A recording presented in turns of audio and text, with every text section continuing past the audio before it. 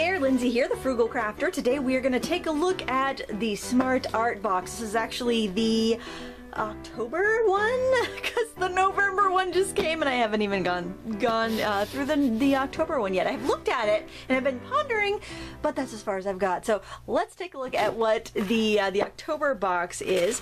And the theme is Jackson Pollock, who is the famous kind of splatter painter, like you see here on the front, the Jackson Pollock number 5, back from 1948. And I have never really been a big fan of Jackson Pollock's work, so I've been just kind of thinking about what I'm going to do with this kit. But of course it comes with a pamphlet that tells you all about the products, about the artist and the movement that you're going to be learning about, which is great for homeschool artists or people just looking to try something different, and it comes also with an idea for a project on the back. So let's take a look at what came in this box.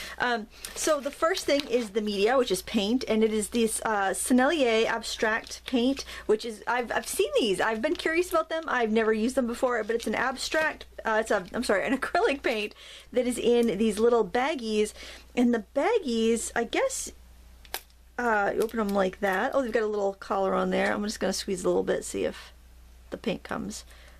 Yes, the paint's right there. I just don't want to squeeze it too much and have a big mess. But they have ends like that, and I was wondering, why do they come like that? Well, there's these little tips that you put on the ends. They're kind of like frosting tips, I guess.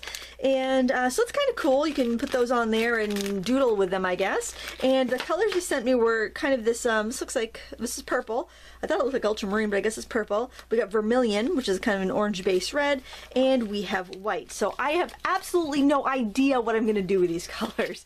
And we got a couple small brushes here, which the challenge is going to be, and I think this is where I'm hung up on it, it's kind of like I would love to grab some supplies I already have, like, and if you're getting this kit at home, I think you absolutely should do that. But I try to keep it just the stuff that's in the box, so that if you're starting off new, this is your first box, and you just have these supplies, you can, you know, recreate whatever I'm going to create. But we've got this 8x10 stretch canvas, and then we've got that stuff to create with. So I don't know what I'm going to do. So I guess what I'm going to do is just play and see what happens. So without further ado, let's get to it.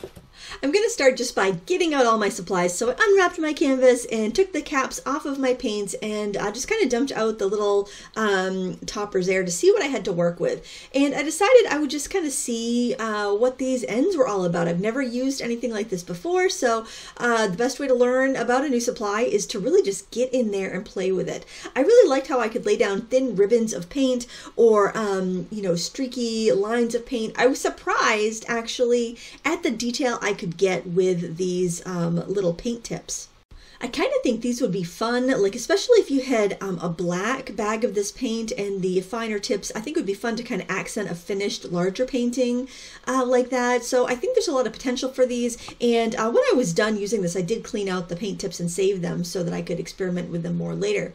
So what I did was, after just kind of seeing how they worked, I didn't really want a bunch of stripes on my canvas, so I just took the cardboard from the paint tip packaging and used that as a spreader to kind of scrape and spread around that paint. You could also use like an old gift card. I just thought it was kind of fun just to see what I could do with these colors. Mainly though, I wanted kind of a mid-range toned background just to give me another color to work with, because red, purple, and white, I just was not feeling that color combination, and I needed something to I needed to maximize those colors as much as I could. So I basically just started playing, and I got the idea that I'd like to have like a maybe a coffee themed painting. I thought this might be kind of fun for my kitchen, so I just used the white paint to sketch on a coffee cup and a little saucer. That was the tiniest tip I used first, and when I gave it more pressure, I got like little squiggly ribbons of color, and so then I switched to a bigger one because I didn't want those little ribbons. So now I'm using a little paintbrush to kind of fill in and spread around the paint. I am much more comfortable with a paintbrush than with these paint tips, but I found them both really fun to use. So it's kind of like adding the paint with the tips, redistributing it with the brush as needed, and almost sculpting. This technique feels a lot like sculpture because the paint, I'm using the paint so thickly, and I'm using kind of the texture of the canvas to be almost like a color because I am so limited in colors, and I'm using kind of every trick in the book to kind of build a little interest on this painting. I'm using purple for my darkest shadow, and again spreading it around with my brush. I don't think I ended up using the really small pointed round, but I did use a little flat brush. These are Raphael brushes. I like the quality of those, and I think I'm actually going to be using them more with like watercolor crayons or stuff like that. I mean, I did keep them with my acrylic brushes, but I don't paint with acrylics that often, so I would probably end up trying them with my Caran d'Ache watercolor crayons. And I'm playing with a little bit of the red there.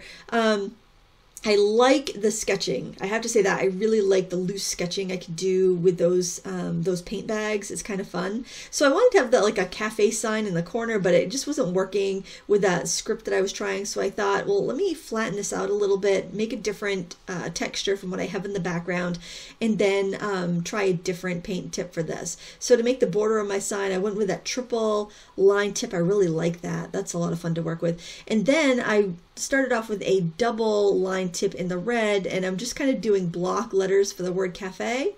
And the kind of the cool thing about these tips is that in addition to like applying paint, you can actually scrape into the thick paint you have underneath with it, and you can make some interesting textures that way and kind of scrape back to the white of your canvas or whatever color you originally painted.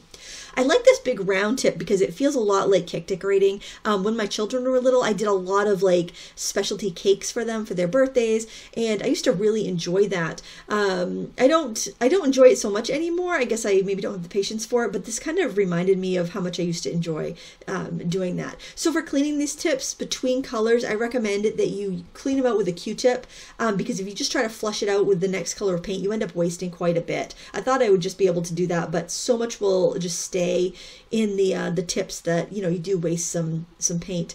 But all in all, it's a fun project. You know, I really had a lot of fun doing this. I know it's nothing to write home about, but this was really fun. Now, I have to say that I do kind of felt like I wasted a massive amount of paint experimenting, but that's kind of what the kit's for, to experiment, to try different things. Now this is going to dry really dimensional. I don't know if you can really see, maybe if I tip it up and hold it, like you can kind of see, look at all the thick impasto passages there. These tips are really neat. I can see myself definitely using them like to get some interesting kind of texture and line work on things. I'd probably be more often to use it on like a poster or something for the kids' school, because it is kind of like a novelty thing, and I don't feel like I really control it that well, but this is also the first time I've tried this. It's a lot of fun. It reminds me of cake decorating. To clean these, at first I thought, well, I'll just put this on the tip of the color that I want and I'll just squeeze it and flush out the paint, but that wastes a ton of paint to do it that way. So what I recommend you do when you want to change colors is to get the tip, and also just when you're going to clean them, and just kind of push like a Q-tip in there and just push out that pigment, because you don't want to rinse this stuff down your sink either. Push out the paint, clean off as much as you can, and then soak them in some water until you can clean them good. And probably like an old toothbrush would work good for cleaning these, because you want to make sure you keep the threads clean so they can screw back onto the bottles and work. It'd be really interesting to see if these fit other bottles other than the Sennelier ones, but this was a really fun product. I'm not a huge acrylic paint user, but this paint felt nice and thick, and it did hold its the peaks and the shapes and stuff. They've stayed raised, they haven't flattened out, which, I mean, I just finished it, so I mean, it's still like completely wet, but I thought it was really interesting, and for a project that I really wasn't excited about, it turns out was really fun.